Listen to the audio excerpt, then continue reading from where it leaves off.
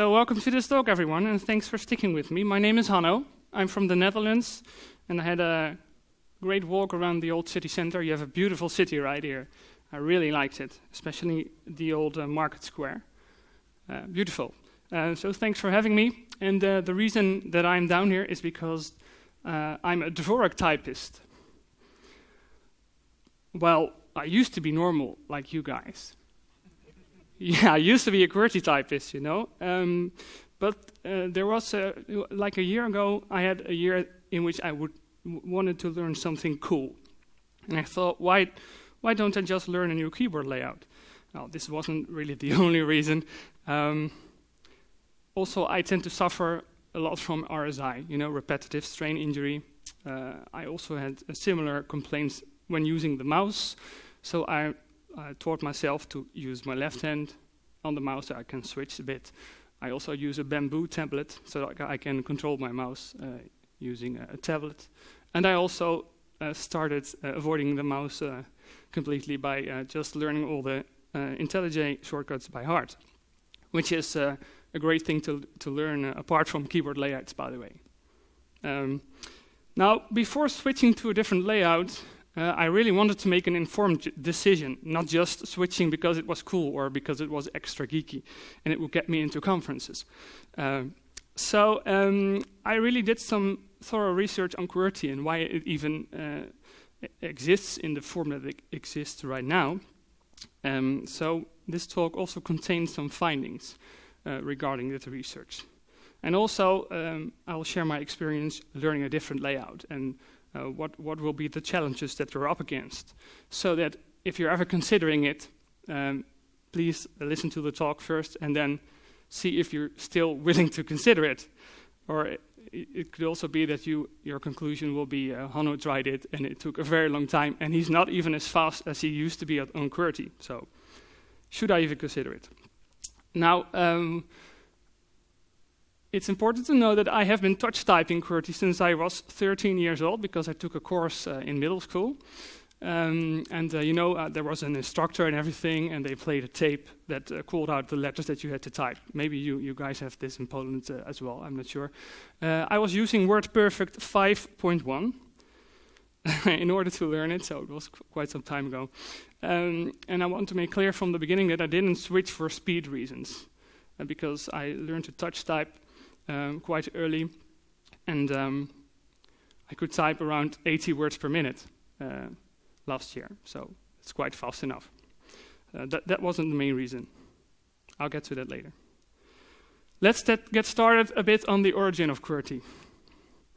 So the year is 1868, and typewriters in 1868 looked like this.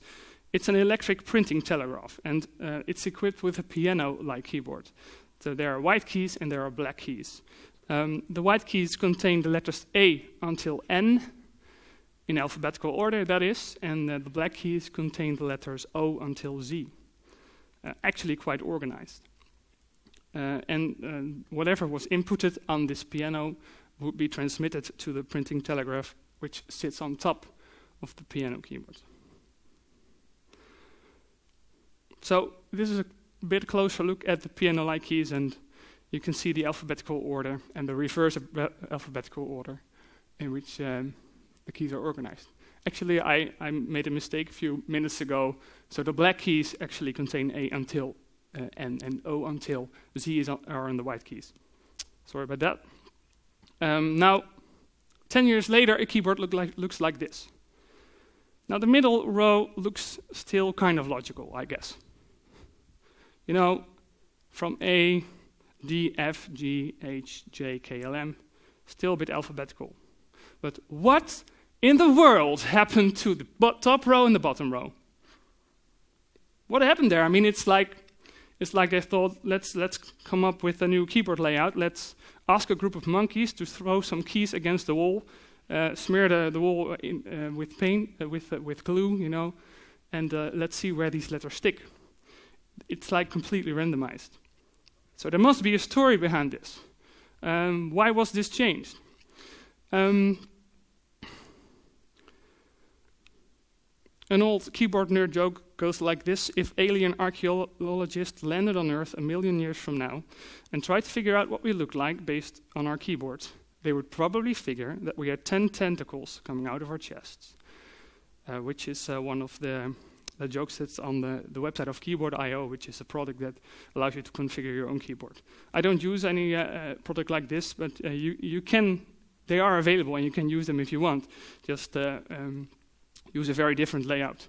Now, I'm very curious what you think and what you guys are using. So let's ask you guys.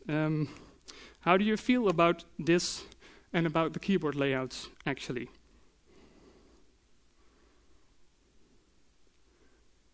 Here we go.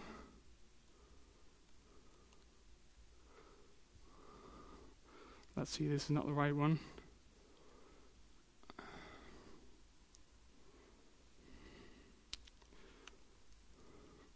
So I've lost my presentation right now. That's just great. I'm looking for this one. So if you could get your wireless devices out, if you want to join the poll, you can go to menti.com and answer the question that's on there. I'll try to join it myself. Just to have a quick poll on what layout you're using right now. Oh, I need to open voting. Just a moment.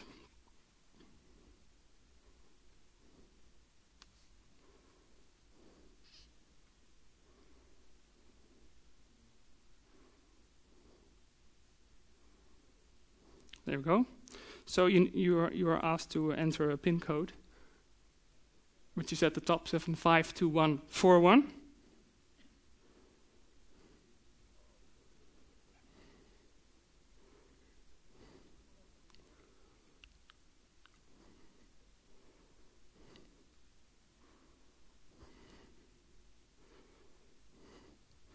So most of the time when I cast my vote, it is immediately clear on the screen that I voted, right?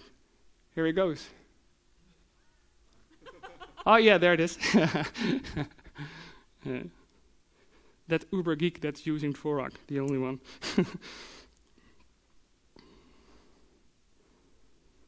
Okay, I think we got a clear view here.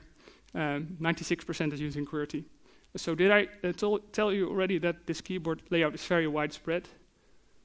Well, as you can see, it really is. I think one person voted for DVORAK and one voted for Colmac. So good for you, actually. One more question. This is about the myths that we will be talking about. I need to open this one again. Next time I'll open it before. There we go. So, why do you think the QWERTY layout is arranged in this particular order? And just choose the one that you think is true or the one that you heard the most, because there are all kinds of explanations. Actually, these 4 answer options I will discuss all in a short period of time.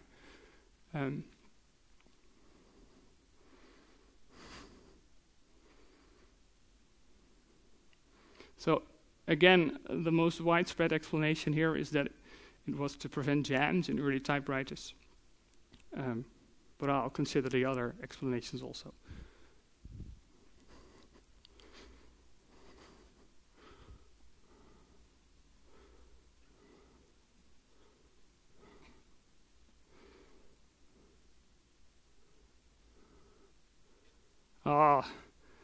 What's this? There we go. Just clicked on a link. So, created to slow typists down. Just a moment, let me synchronize this for a moment. Created to slow typists down. This is a lot. This explanation has been heard a lot. But I think it's questionable. And there's also some research that supports this. I will have the link at the bottom of the screen in a moment. There actually were no fast typists in the 19th century, because the first touch typist was Mr. McGurran, Frank Edward McGurran, and he started to develop his own touch typing methods in 1881. So this was 10 years later, 10 years after the QWERTY layout was thought of. So people were not using their muscle memory to type. They would just look at the keys like that. Mr. McGurran could type 97 words per minute, which is quite fast. So on QWERTY, I couldn't even reach that. because I said I'm doing 80 or something. On modern keyboards, that is. So this is quite an achievement from this sir. Maybe it was created to slow telegraph operators down, while also this is very unlikely because Morse senders were actually quite fast and almost constantly waiting for new input. In fact, at a typewriter demonstration in 1872, the Morse receiver almost begged the operator to please type a bit faster because the customer was not impressed at all with the speed. So you can read up on this in the paper that I linked at the bottom. I don't think this is the explanation. So maybe it was created to prevent jams in early typewriters. Well, this is an explanation that we have all heard quite often because these mechanical hammers were situated very close to each other, and if they were struck in rapid succession, they would sometimes jam, and no progress whatsoever. Now, this is an image of a typical letter reel, and notice that a lot of letters are situated opposite each other. So, for example, the letter T is up here, and the letter H is down here. As far away from each other as possible. Now, as we all know, TH is a very common combination in the English language. So, probably this is why they put it opposite each other. Now, in the following research paper, they summarized all the common combinations that have been found in the English language. And there's a very peculiar number here. Because, as we saw, T and H is up here, and it's situated 180 degrees from each other, so opposite each other. But the second most common combination is E and R, and they are actually next to each other in the QWERTY layout. So, by that logic, if they really wanted to place all the common letter combinations as far away from each other as possible, I would assume that this would be an ordered list from top to bottom, so 180 right here, and you know that there would be some correlation. The highest number here and the lowest number down here. I don't really see this correlation. So I'm not saying this myth is debunked, but I have some questions about it. And in this research paper that I linked, there are also some questions.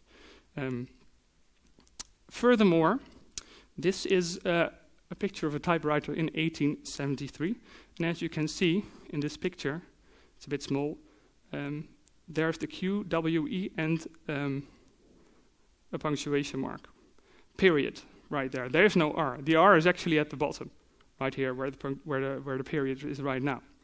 And so the E and R used to be quite far from each other,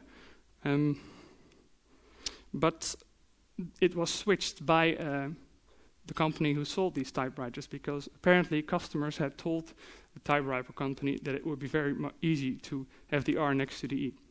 So this is a bit strange in this explanation. So I'll not say this myth is debunked. I think it's plausible, maybe questionable. Not the most likely story anyway. So let's get to this one. It was created so that the word and the brand name typewriter could be typed by using the top row only. Well, this is a very cute story. And it's actually true if you look at your keyboard. The word typewriter can be typed by using the top row only. Actually, this idea was suggested by Mr. Paul David Allen, that it was used to impress customers, that salesmen could come to the door and present the potential customer with the keyboard layout and then rapidly packing out the brand name typewriter so that they will be convinced to buy it. Well, actually, the brand name wasn't actually typewriter. It was called Scholz and Glidden typewriter after the two inventors of the layout. And the R key, yes, that one moved to the top row, but the hyphen key didn't, and the word Scholz or Glidden can't even be typed using the top row only. They require multiple rows. And also, sales demonstrations were not done at the doorstep of these potential customers. They were done in specially prepared demonstration rooms by sending and receiving Morse telegraph. So I don't think this one is very plausible. So the fourth option, did telegraph operators create QWERTY according to their own preferences? Well, I think this one is the most plausible, but let's not have a debate on it. I can show you why I think this is the case. So actually, the first installment of this key, just a moment, it's not working. Okay. The first installment of this keyboard There we go. Actually look like this. This is the image that I showed you earlier. Now, like a year and a half later, the first customer was Mr. Porter. Mr. Porter said, "Can I have 3 rows instead of 2? Oh, sorry. Can I have 3 rows instead of 2? And can it be a bit more differently?"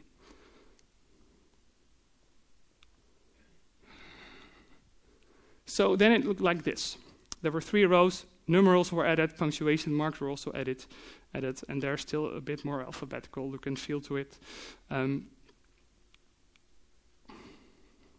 And the next iteration, it's like an iterative software development process, right? Was like this. And the Q and W moved to the upper row, and this is the layout that we saw earlier with a period in the top row.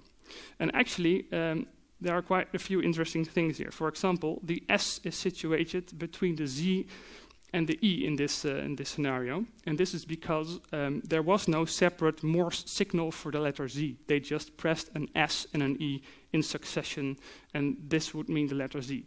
So it could be, it happened a lot of times that an S or a Z was actually interpreted as a successive S and E after each other, or the other way around. So the telegraph operators asked, "Can we please have the S very near to the Z and E, because we need to be able to make some changes, correct our mistakes." So this is why they changed that one. And finally, in the final iteration, the I was placed between the 8 and the 9. And this is because they wanted to be able to type in years more efficiently, because, as you can see, there isn't even a 1 numeral, or a 0 for that matter. They used the I and the O letters for that. And this is why the I is between the 8 and the 9, so they could type years like 1800 and 1900 more quickly. It's a very old-fashioned requirement, guys, and we're still using this one.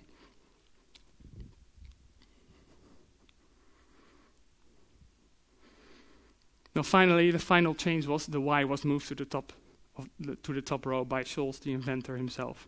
And in April 1874, the QWERTY layout was finished. And actually, I think it's safe to conclude that whether this was due to the jamming problem or the requirements by the telegraph operators, we can conclude still that this layout emerged out of a few very ancient requirements that don't apply today. We don't have a jamming problem because of digital keyboards, and the profession of telegraph operator doesn't even exist anymore.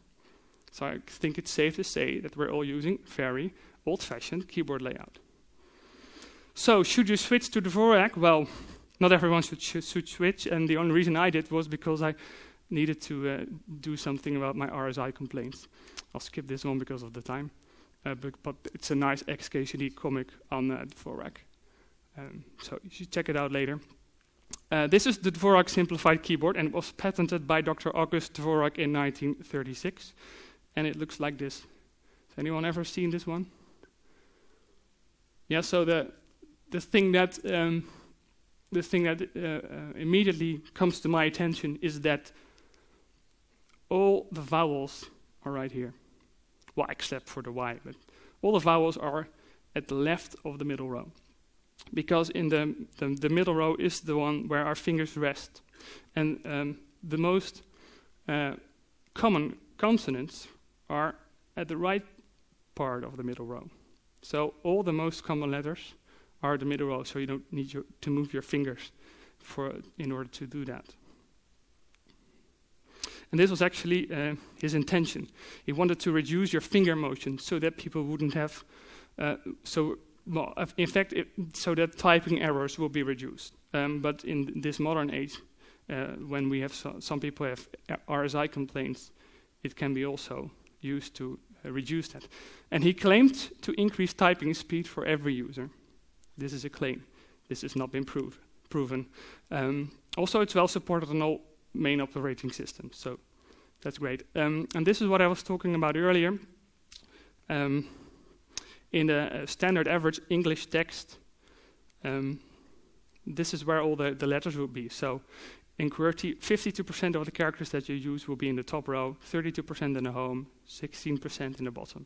And with DVORAK, this is radically different. 70% in the home row, 22% in the top, and only 8% in the bottom row. And Mr. DVORAK actually believed that the bottom row was pure evil. That would just, it was very bad for your fingers, you know. You were bound to have some pain if you would use it for a long period of time. This was his belief, actually. This is a small heat map, which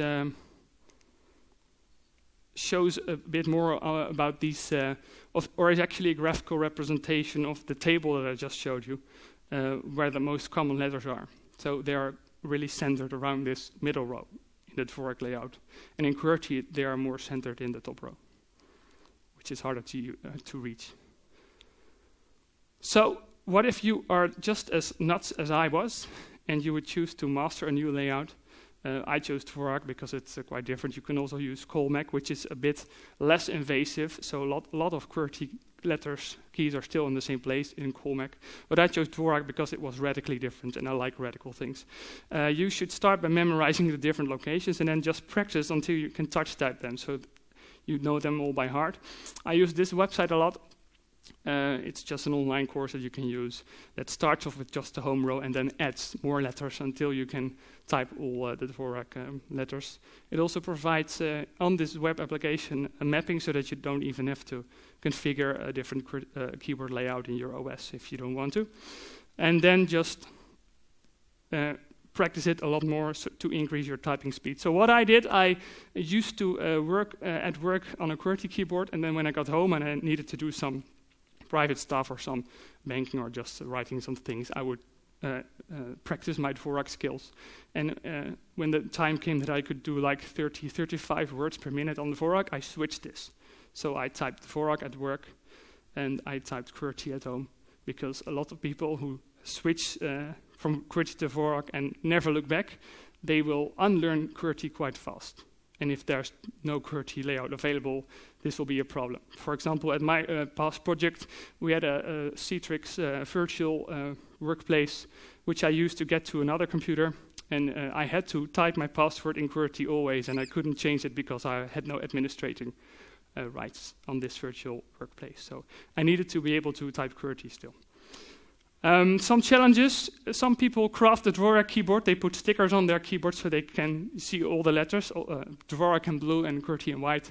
I haven't done this. I just memorized it, and it's better anyway, because who wants to look at their keys? Punctuation is a challenge. Where are all these different colons and punctuation marks? Some emoticons might be a challenge. Also, bash commands, ls, is done with the same finger in DVORAK, which is quite a challenge, I guess.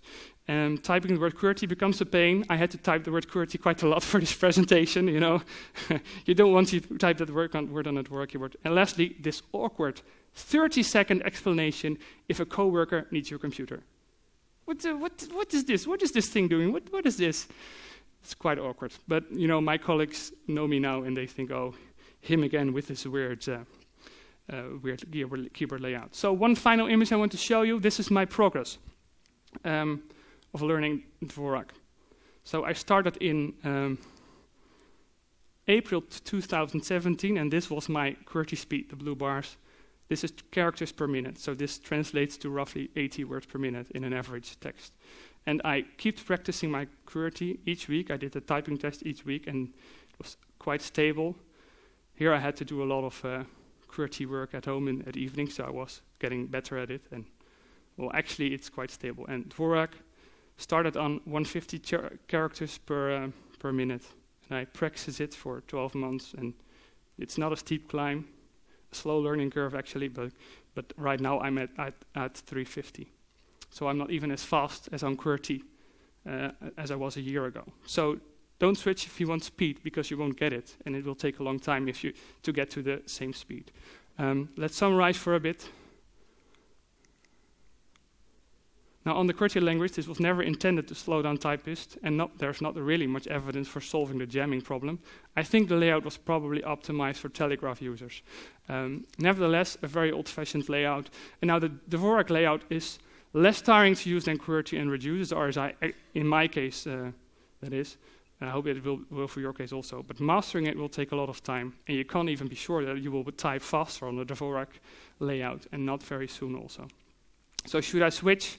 Well, only if your fingers are killing you from time to time from programming at work, or if you have a year to spare to crank up your DVORAK typing speed like I did. And if it just feels wrong to use a layout that was optimized for either a profession or a mechanical problem that doesn't even exist anymore, if you think I can't live with that, then by all means switch to a different layout.